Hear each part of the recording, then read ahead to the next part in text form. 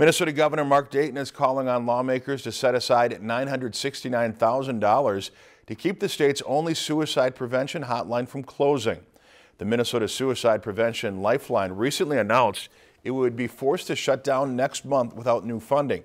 The 24-hour phone line links callers with local mental health professionals as well as first responders in emergency rooms. Dayton said Thursday an increase in statewide suicides over the past 8 years underscores the need of keeping the hotline afloat.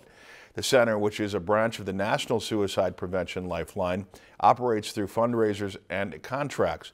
The Minnesota Department of Health temporarily paid for part of its operation last year when it faced a similar fate. If you enjoyed this segment of Lakeland News, please consider making a tax-deductible contribution to Lakeland PBS.